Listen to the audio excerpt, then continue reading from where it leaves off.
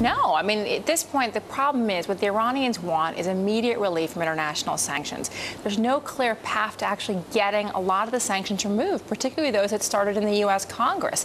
And so the Iranians are not going to get, I think, what they're demanding from the international community. They also want international recognition of the right to enrich uranium at lower levels. We're not prepared to give that to them at the moment. So I don't see how the Iranians are going to take a suboptimal deal. If we start a dialogue, though, is that enough to take a little bit of the pressure off? Here's the problem. If the dialogue had begun a year ago or 2 years ago, I think we would have had a path to an off-ramp. The problem is if you look where the Iranians are in terms of their nuclear program, they've made significant strides, particularly enriching at higher grade levels that are close to the weapons grade level. They're also transferring centrifuges into a heavily fortified site that the Israelis can't strike with their bunker-busting bombs.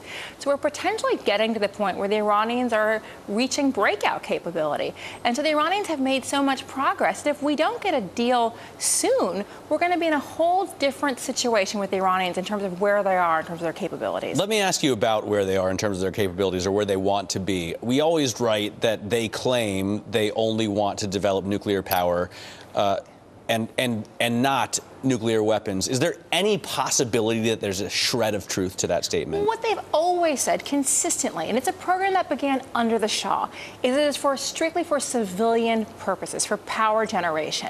And so that is what they tell their population. What has made people suspicious is the fact that they're enriching now at higher grade levels, which are closer to weapons grade level. It's not the 3.5 to 5% that you would need for power generation. So people are suspicious of why they're enriching at these higher grade levels. Also, there's a suspicion around what they've been doing at some sites, like the Parchin site. It's a military site, so the Iranians won't give access to inspectors to see it. But that's where they're suspected of doing weapons-related work. So there's a lot of suspicion around the Iranian statements. We always write as well that the United States doesn't rule out military activity, especially at these sites. How likely is that, though? I don't think the Obama administration has any desire for a military strike on Iran. I mean, they were basically saying, we'll do it if they get weapons. They are still a significant amount of time away from having weapons. But the Israeli government has said, we do not want them to reach breakout capability. And that's a very important distinction, because if you take breakout capability as your red line, they could potentially breach that by spring of summer of this year.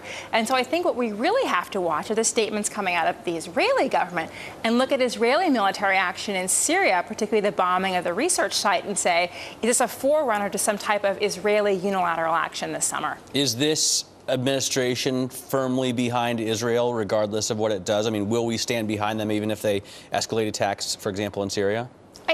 I think in terms of Syria, we're very much on the same page with the Israelis in terms of not wanting chemical weapons to fall into the hands of groups like Hezbollah.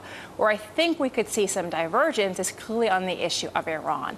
And the red lines just don't match up at this point. Netanyahu keeps saying no breakout.